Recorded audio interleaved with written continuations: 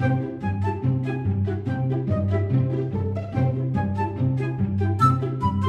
Rabbits, it's Trixie, and on my channel I've done several videos about the German language, mostly about it being freaky, crazy, funny, or just weird. But lately I noticed that I kinda changed my view on the German language. I find it more beautiful now and amazing and poetic. So again today I want to show you a pretty side of German, naming the 7 cutest words that I know. If you are a sporty person and you love to go by bike, why not give your bicycle a cute nickname? In Germany you can find some people referring to their bikes as Drahtesel, wire donkeys. And I just love this so much because donkeys are super cute and it kind of gives you a bike a personality. Your bike takes you everywhere, it's always with you and it's such a trustworthy companion. So why not give him the title of a real horse or donkey? However, bikes can also be part of a cute nickname themselves. Some people like to call their glasses Nasenfahrrad, nose bicycle. And I just feel that this is such a creative and sweet name for glasses. It shows us once again that German has some beautiful and adorable words.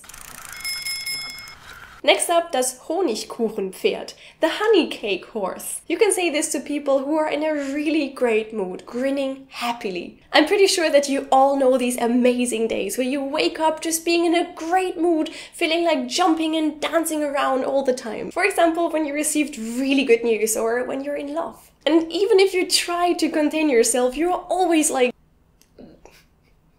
And this, ladies and gentlemen, is a Honigkuchenpferd. I mean, it doesn't make much sense, but at the same time, there is no better way of describing what it means. Sweet honey, cake, a horse, these are all symbols of pure happiness, and all of them together, a masterpiece.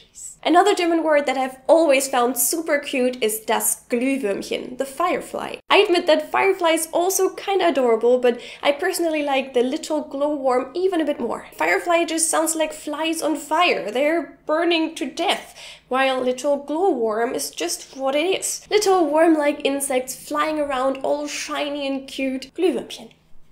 The next word describes something that we all don't actually like to see. It's a big ball of dust and hair on the floor. You know this alien stuff that you encounter when you move your couch the first time after half a year? Not the most beautiful thing to find. However, German has found a way to make you find this ball of dust cute, because you can refer to it as die Wollmaus, the wool mouse. Isn't this the cutest name ever for a disgusting thing? It's like, ew, so much dust. Wollmaus. Ah, that's so cute. Let's keep it as a pet. The next German word always makes me giggle, and you'll understand in a second why that is. Believe it or not, the German term for chickpea is die Kichererbse, the giggle or the chuckle pea. Again, chickpea, die Kükenerbse, is also kind of cute, but shh.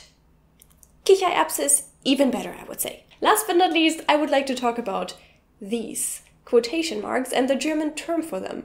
You could also say Anführungszeichen, but that would be boring, right? Much better, you can also call them die Gänsefüßchen, little goose feet. Again, this is just so creative and adorable. I mean, you could also call the quotation marks double comma or something boring. This shows that German is not as dry and harsh and lifeless as some people tend to claim.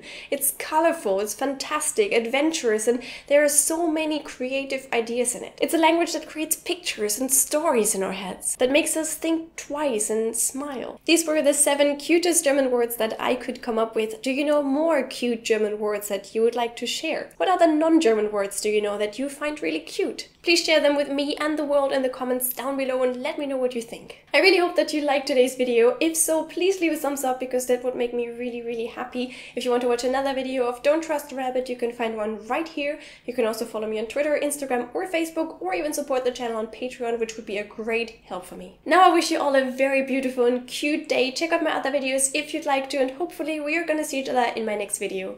Bye!